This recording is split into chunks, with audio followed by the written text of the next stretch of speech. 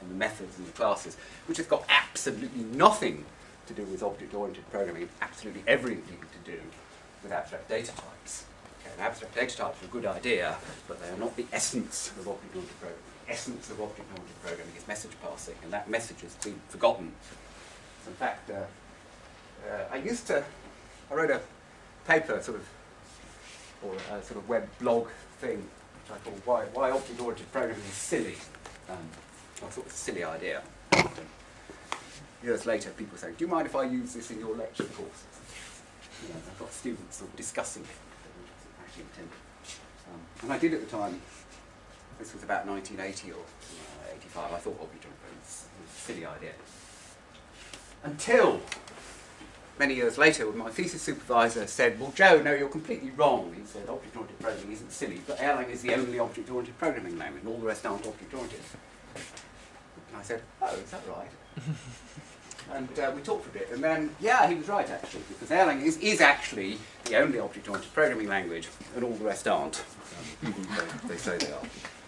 And that's because Erlang has two things. It has the three things that are essential to object-oriented programming. One is message passing. The second thing that's essential is encapsulation, isolation. If you write software, and I write software, and we put them on the same machine, if your software crashes my software, it's not very good. Okay. It doesn't matter if you've proved that your code is correct. If my code can come and crash your code, it's important to plug out. It's like turning the electricity off or something. It's not a good idea. You need strong encapsulation, strong isolation between the components. And the third thing you need is some notion of polymorphism. Polymorphic means that all objects will respond to the same protocol. So, for example, all objects might sort of turn yourself into a string, print yourself. You know, you can send a print me message to any object and it will print itself, or turn itself into a string, or it will serialize itself. And the reason for why polymorphic is good is for the poor old programmer, because the programmer can't remember all these, you don't want all the methods for different objects to have different names everywhere. So making things polymorphic helps an awful lot. So Erlang's got all of these things. Message passing, it's got strong isolation, and it's polymorphic, which is something that no other programming language has, as far as I'm aware. And even in Erlang, the isolation isn't 100%. Well, it is if you have an Erlang application where the two things run on completely different computers, then the isolation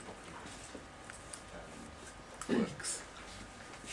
Right, which is the idea there is messaging. And actually the whole idea of messaging, interprocess messaging passes, seems to have been invented by Per Brinch-Hansen. Because I asked Jim Gray, and he said, who invented this stuff? And he mailed me back and said, well, I think it was Per Brinch-Hansen. So he didn't really know, because he was one of the people who was responsible for that. So the nice thing about message passing is it decouples the sender from the receiver. Okay, so once you've sent your message, it sort of vanishes into the ether, and the receiver is now decoupled from the sender. So it doesn't inherit all the ills that the sender has got. Okay, and it's in a different language. It's in a universal language. If we message pass with universal languages, I'm using English now, it's kind of universal language. If we message pass with universal languages, it's very good, because we can have a dictionary. We understand what words mean. We look it up in the dictionary. That's what the meaning of these things are. But we don't couple the sender and the receiver together. So if I'm dying of an infectious disease, and I talk to you, or send you, use Morse code, you don't get that infectious disease. I die, but you carry on. So it's okay. Right. Oh yes. You know where that is? That's the most isolated place in the world. Tristan da Cunha. Isolation. My program should not crash your program. That's just about the most important property that a program can have. It should be actually impossible for you to crash my program. Okay? So you can discount any programming language, any operating system where it's actually possible to crash something else. This should be a law of nature. So, I've said this already. This is one of the great ideas of computer science, the message passing. because it enforces isolation. If A and B are isolated, and you send messages, then A and B can't crash A. Okay, isolation is very important. The physical world is objects in it are isolated. If I take your computer and smash it, bang, can I smash your computer, please? No, okay. It wouldn't affect this computer. Software doesn't work like that. They will say definition of distributed programming is when a program that you never knew about running on a machine you've never heard of crashes, stops your computer. That's distributed programming. It's a really good idea. Okay. And object-oriented programming came about through two motivations. One was this scale thing. How can we make large software systems? How can we build them? Okay, this implies some sort of abstract data type and modularization. And it implies getting encapsulation right. So that's the most important thing you do. Getting encapsulation right. Getting things to talk to each other. That's what we've got encapsulation right today, but we haven't got talking together right. I'll show you why it's wrong later. Isolation is needed for fault tolerance.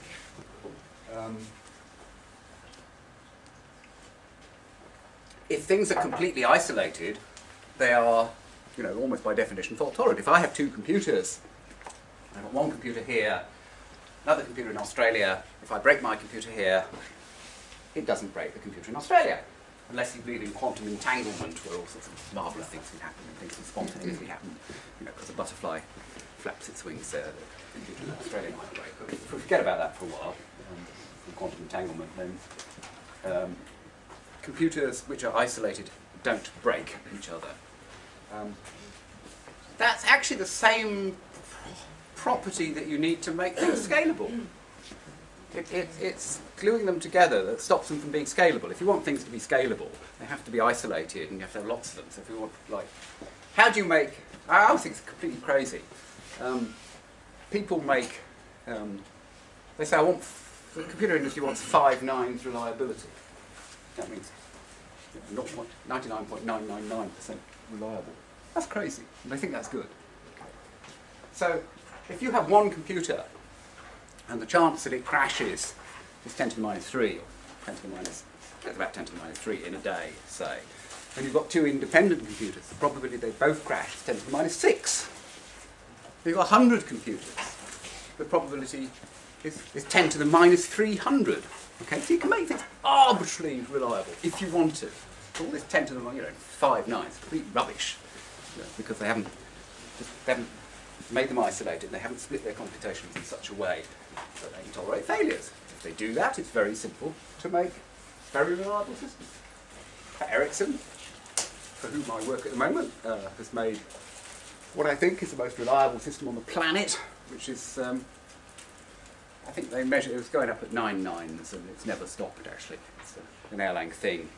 I asked them how long it had run for, and nobody actually knew if it had ever crashed. Run for 6 years, never crashed.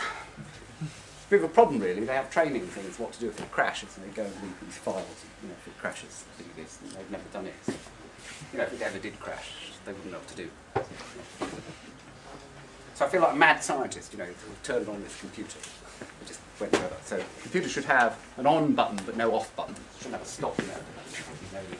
They should evolve. Right.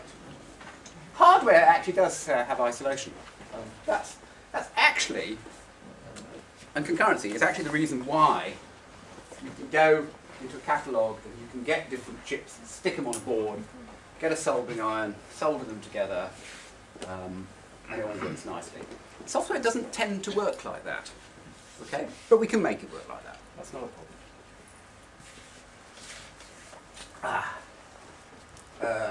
This is the root of all evil, shared memory. A lot of people, well, the dominant way of programming things like multiple computers is using shared memory. Shared memory just means two processors can access the same memory space. Trouble with shared memory is it doesn't work in the presence of failures. if you assume, like in this top picture, that a process sort of goes into some memory, does something, and comes out, that's fine. But what happens if it goes into this region and corrupts the memory and then crashes? The red program is kind of responsible for this. The blue program might know that the red program has crashed, say, but it won't know what state it's left the memory in. So it can't actually recover from that or do anything sensible. So this ain't going to work at all. This is a very, very bad idea. So you can't actually get shared memory and fault tolerance working together. In fact, the solution to this is something called transaction memories, which is just about the most stupid idea I've ever